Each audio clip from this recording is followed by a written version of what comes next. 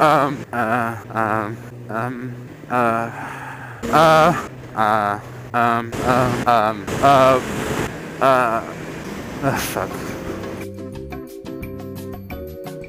I want to give this motovlogging thing a go, and I guess this is my first attempt. I ride a red bike. It's a Suzuki GSF 600 Bandit, the S model, as you can tell from the fairing in front. Why did I choose it? Because I thought this would be the most reasonable bike for what I need a bike for. It was a very informed and adult decision to get this, and I've regretted it ever since. I am yet to have a motovlogging name. Oh, this is gonna be cool. I love this part.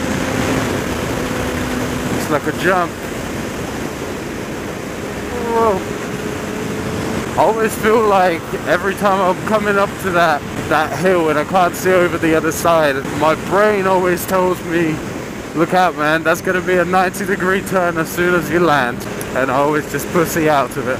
But anyway, why motovlogging? Why am I doing this? Why does a kid like me just think to pick up a camera and a microphone one day and start sharing his experience on a bike? Well, I'm glad you asked. Motovlogging for me has been this amazing way of increasing my interaction with the biking world. It feels like I'm riding in a group, I'm riding with all these vloggers without actually needing to have them near me or have a group near me or a bunch of riding buddies. At first I thought motovlogging was all about the individual guy doing the motovlogging and getting subscribers and getting people to comment, rate, like, subscribe, retweet, Instagram, buy his t-shirts, buy his little cylinder socks things. But the more I looked into it and the more I started getting deeper into this whole community, I've come to realize that it actually is exactly that. It's a whole community of bikers who want to share their experience, want to share their surroundings, want to share their bikes. And the thing with motorbikers sharing their experiences is so ingrained within that whole culture that it only makes sense to use the 21st century technology like GoPros, the internet, simple or more expensive mic setup to be able to share all that we do. Now, if you've ever been to a bike meet or sat with a biker, you always end up just talking about the experience that they had on the road, the experience they've had when riding their bike. It's just constant sharing of adventures, experiences, and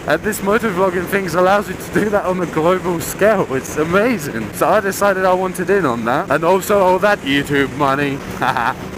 Let's see if I can squeeze through. Thank you very much.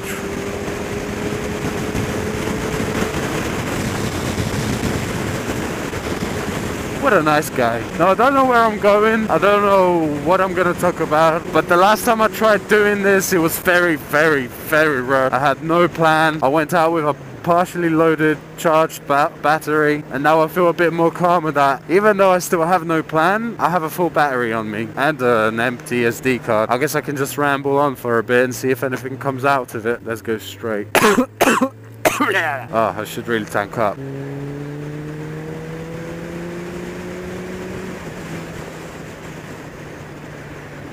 Now, what's the plan with these motovlogs? I think this is going to be quite ironic because at the moment it really is exactly that. What I don't want it to be is me riding around really boring roads and just talking. I definitely don't want it to just be me rambling on about stuff. But again, that's not to say I want to be here and changing the world with my opinions, views and all that stuff. I just don't want it to be boring. I think it's important to be concise with what you're trying to say. This is so ironic. I'm doing exactly the opposite of what I want to do. It's important to be concise with what you're doing. It's important to keep it short. Oh, someone's calling me. 2 secs. Oh, so that was cool. I hope my mic is still working. One, I'm about to run out of fucking fuel. I have no idea where I am. I have no idea where the nearest fucking petrol station is. I literally have about 20 miles fucking range. I have no idea where I'm gonna tank up. And I hope the guy isn't on the phone still. Yes, there's a fuel station. I'm safe. There we go in here. Oh, no entry, great. I'm a fucking idiot. Okay, no swearing. Sorry, I just got completely stressed out with this fuel shit. Anyway, I'm going to have a wee, tank up, and then tell you what's going on.